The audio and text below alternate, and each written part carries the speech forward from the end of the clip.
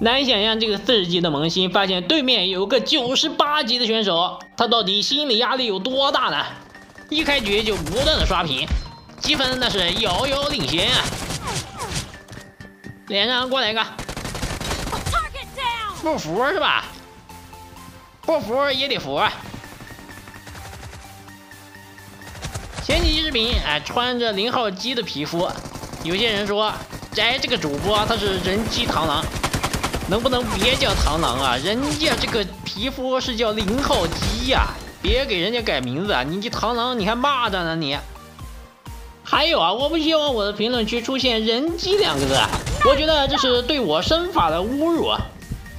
最重要的是 Ziyi 是一个手机玩家，在这个平板横行的世界里，我能坚持用手机给大家操作，即便身法比那些平板主播差了一点，但我觉得还是可以的。尤其是突变团竞，用手机跑过去根本不需平板，甚至做得更好。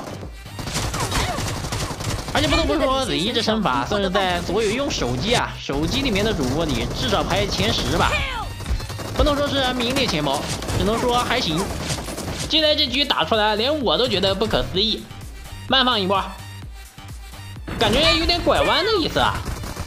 在这里求大家帮个忙，发现有一些坏蛋经常来Ziyi评论区捣乱，大家每个人刷一个6就行，刷一个6啊，把它刷下去，正好也能给Ziyi的视频里提热度，一举2得。最近属实是没啥好玩的模式啊，导致Ziyi思维也有点枯竭，只能打高端局。这把对面的水平其实也只能说是一般。谁能想呢？我跟 F1 的战神号2个一起排，对面还40多级，有时候真的搞不懂啊。最近大家也会发现Ziyi也会去微区打一打。那前段时间没有微区，随便排一把都能排到个主播嘛，感觉微区大主播还挺多的。Q 区主播好像要少一点点。堵到家门口，继续保持节奏。杀人手枪有时候真的是玩不明白，命中率很低，贴脸倒是命中率高一点，直接腰射就可以了。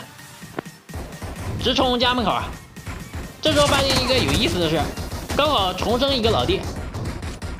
注意看啊，他连跑都不跑，都放弃了呀！比赛结束。